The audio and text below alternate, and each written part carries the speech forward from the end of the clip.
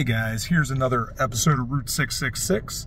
I am here in Kansas City, Missouri, and obviously right now I'm sitting in my car. I'm going to get out here in a second and we will walk over to where Robert Berdella's house was. It is no longer here. It has been demolished, and actually the land was split up between the neighbors. But here in Kansas City, he was known as the Kansas City Butcher. Robert Berdella, he killed, I think, 6 or 7 men, had tortured them, had them in his house, held captive for up to 6 weeks before he killed them. He would rape and torture them and do all kinds of horrible stuff.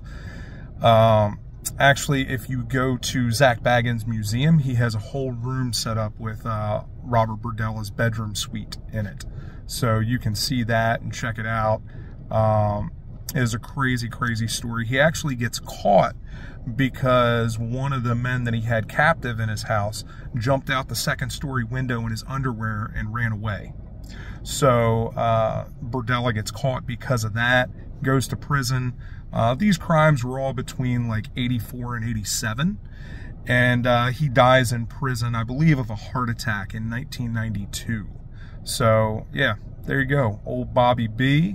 Robert Berdella actually met a guy who was his jewelry dealer and actually ended up in court with old Robert Berdella, and Berdella lost the case, and he got in the guy's face and told him that he was going to regret that, and the other guy took the stairs. So I actually met him, I think, in Chicago. I wonder if I'll see him this weekend. But anyway, let's go and walk down the street. I will probably be quiet because this is a residential neighborhood.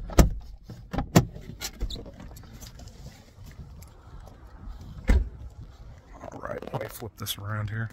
The house was right there, is where it used to be. And that there. So there you go.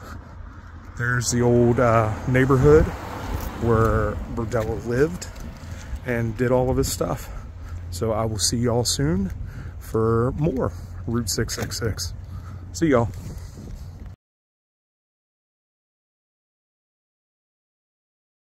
This looks like a job for me, so everybody just follow me, 'cause we need a little controversy, 'cause I feel so empty without me. I said